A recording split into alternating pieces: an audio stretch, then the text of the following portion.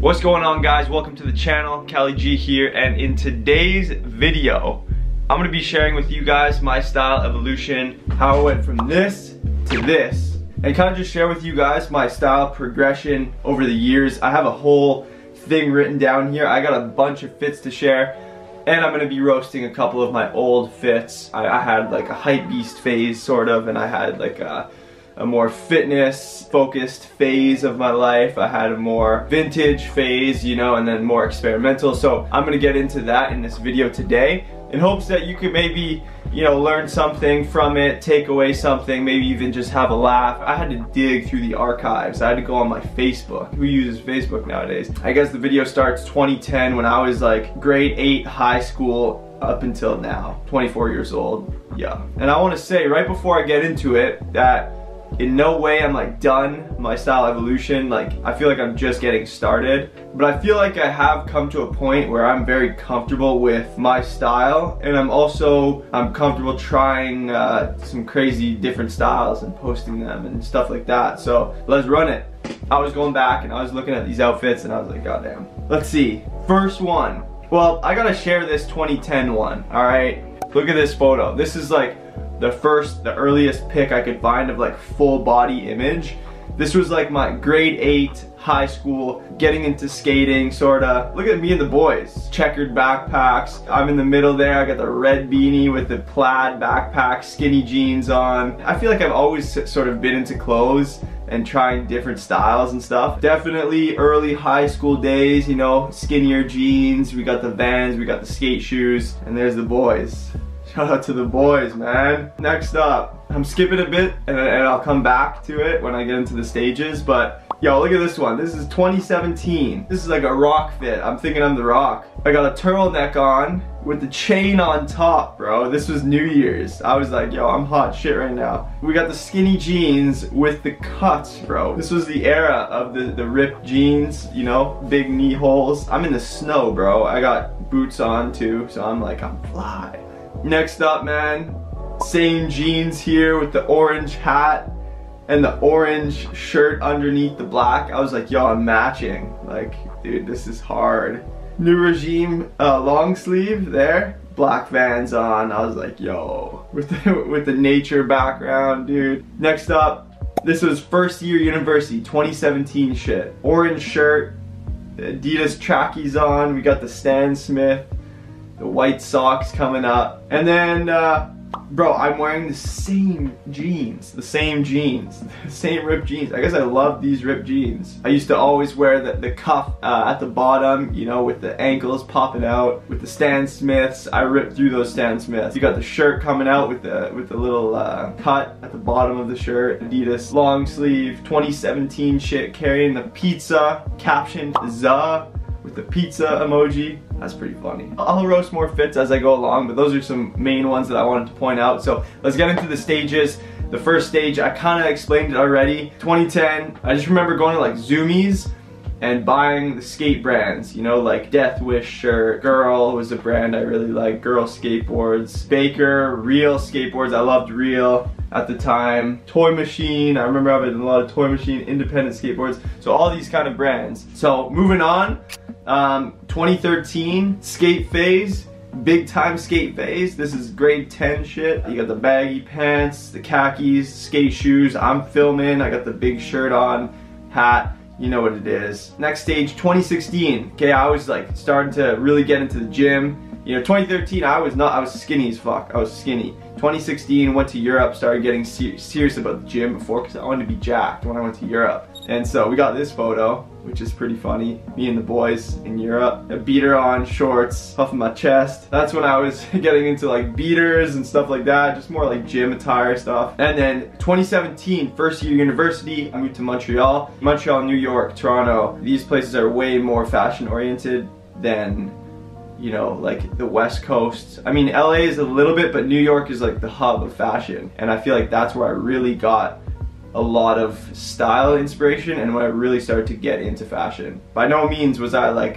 rocking great fits, because the ones that I roasted were 2017. We got the Kappa pants here, tight black shirt on, we got the clout glasses. I'm holding the beer. This is definitely like bathroom of a party or something. I'm feeling myself. So 2017, like I said, I started getting into fashion a little bit. I think it was the first time going to New York. My sister was there with me. Shout out to my sister. She's been a huge inspiration for fashion in my life. And I got this like Gosha Fila collab, you know, back when Gosha was popping. And then I think I sold it on Grailed after, because I was broke and I needed money. 2017, I was still in like my fast fashion stage. Like I was going to Zara, I was going to H&M. I was broke as fuck. So like I was spending my money on drinks at the club, you know, food, clothes. That's it. Like that's what I spent my money on. 2018, started messing with brands a little bit more. I was still wearing like tighter shirts. I was heavy into fitness, but I was kind of adding some swag. I will say throughout this entire period, since 2016 when I started getting serious about the gym, I was pretty much consistent with the gym all throughout. So I was starting to get gains and I wanted to show them off. So 2018, okay, so as you can see here, clean outfit, you know, white shirt.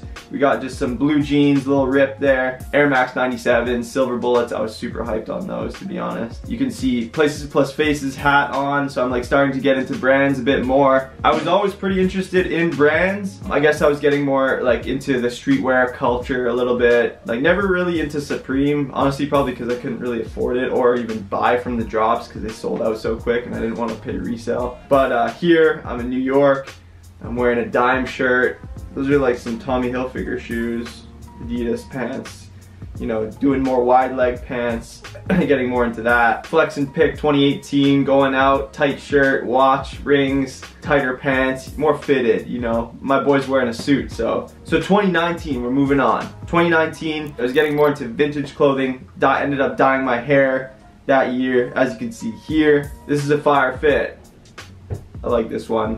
I'm at the airport. Yo, this one right here in New York, I was like, yo, let's get different. When you're in New York, it's just different energy, man. I live in the suburbs here in Vancouver, so when you're in New York, when you're in Soho walking around, everyone's just got crazy fits on. It really inspires you to like get out of your comfort zone, try new shit. So I was like, yo, I'm going in. And so I have these like neon green laces, I have this like green and black belt, got this Calvin Klein button up, vintage puffer right here, Guess puffer. I'm wearing like black pants, stuff like that. Yeah, more vintage, as you can see, vintage shirts, Planet Hollywood shirt. This is 2019, you see Iron Maiden vintage shirt, quads popping out, you know what it is, still really into my fitness phase. And so now we move into 2020, okay?